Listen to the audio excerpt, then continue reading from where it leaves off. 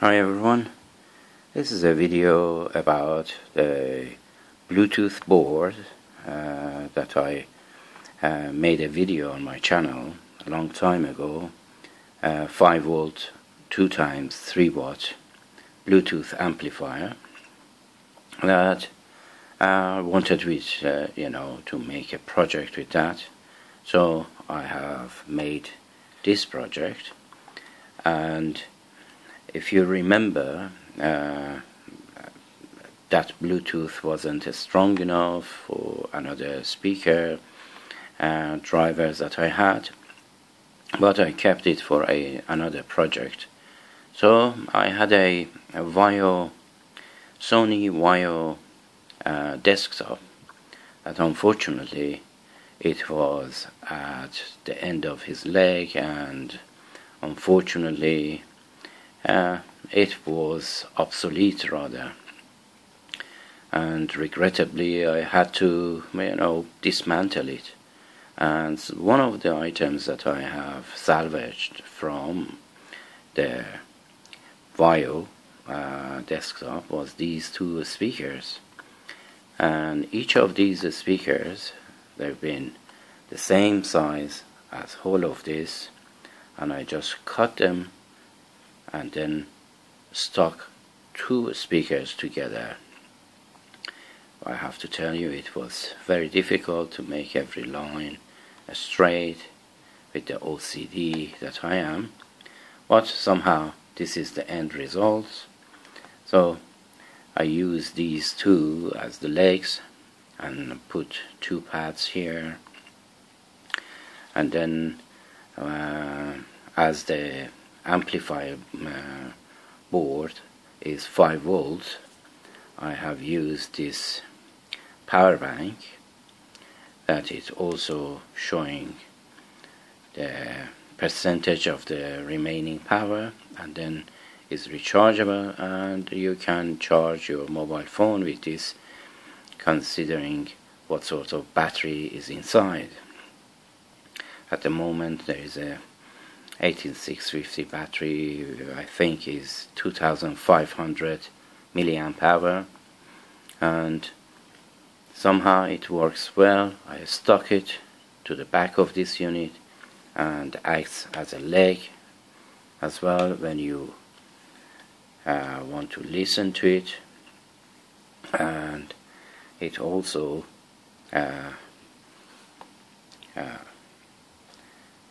knock this out of balance. It doesn't let it to stand on these 2 feet anymore, but still I think it's better like this. Now I'm going to open it. I have took the 4 screws out. I wanted to show you the inside. My setup is not much, but I thought maybe you want to see that. On this side, on the back side, you don't have much to see unless just the switch, rocker switch, normal rocker switch, and the entrance for the mains coming in, the DC mains coming in and connecting to the switch, and then going to the unit via a micro USB connector, and then this is the unit, and these are 2 speakers. I think these 2 speakers are 3 watts, 4 ohms 3 watts, or maximum 5 watts. But when it was on the desktop, it was really sounding good, and it was powerful enough to have these 2 air blowing channels or tunnels here. I had to cut them to the side because it was on the speaker's ways. Somehow it was a little bit tinny. I had to block them like so. And then for the Bluetooth light, I had made a small hole here, but it's sealed with transparent double-sided glue, M3 glue that is showing a little bit of blue light, and when I'm going to demonstrate this, you're going to see how visible it is. And these two speakers, I think they can manage better amplifiers, but at the moment I can't find any amplifier that can be fit in here that is 5 volts and Bluetooth. So the space here is really restricted via these two and these, a little bit of, you know, leg formation here, and on each corner there is not much space. And if I want to use a TPA 3110, is too large, and you cannot run it with 5 volt power bank, so you have to utilize a buck converter to you know, somehow lift up the 5 volts, and then you have to store it somewhere, but there is no space here. Anyhow, this is the setup and this is the speaker, and if you are interested to see the speaker, I have made these grills myself, and this is the speaker, and all around here is plastic and the rest is as normal, and the movement is not bad, but you need a powerful, really powerful amplifier to move these. So, and I used a lot of actually of this material inside to just make it a little bit sound better, but it was buffering all the sound, and I took them out, and now I'm going to close this up via these 4 screws, and then we are going to have a demonstration. I leave this one open to see the movement, if any. So I see you in a moment. Another thing that I forgot to mention, if you look at all surrounding of this box, speaker box, there is a groove in here all around, and there is an edge here that is going to assist the seal inside here and any vibration and so on. So I just thought maybe to mention that, and then I made a hole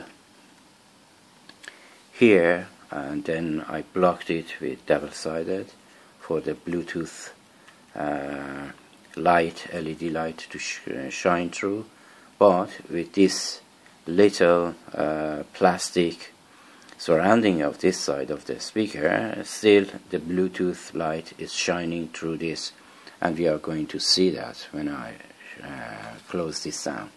Anyhow, I see you in a moment. So the item is back together and now is fully sealed, and in order to turn it on with these sort of power banks, first you have to turn the power bank on and then turn the unit on. Bluetooth mode. The Bluetooth device is connected successfully. I wanted to show you the blue light here and the shining of the blue light through the speaker. You see that the Bluetooth is on and now is connected. I turn the lights back on and we are going to have a demonstration as usual with the same copyright free song. And now play.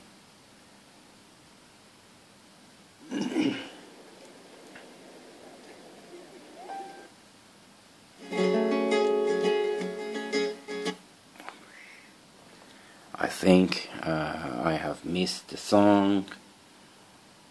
Okay, let's go for it. Okay, now it's on. Have you ever felt? Are you listening? Damn.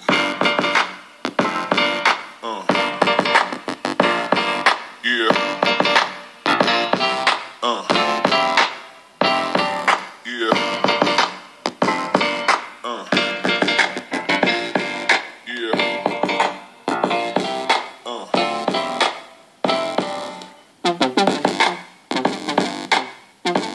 I'm afraid the amplifier is not strong enough to make any movement here. You can feel a little bit of vibration, but this is the max volume now.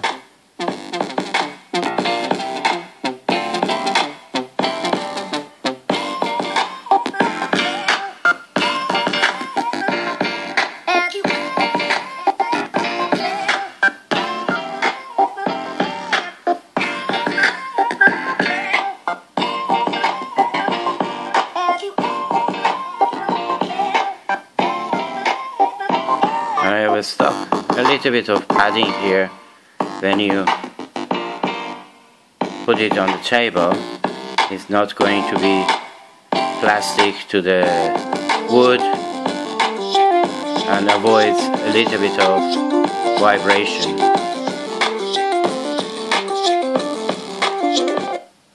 I think you agree that it's a little project that I have done, but I am looking for a more powerful amplifier to use this to maybe be able to make a little bit of exciting movement of these speakers.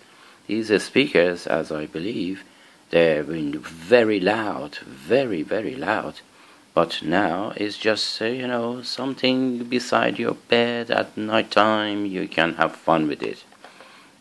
Anyhow, thanks for watching, and until my next video, take care of yourself and each other, and as always, have a wonderful time.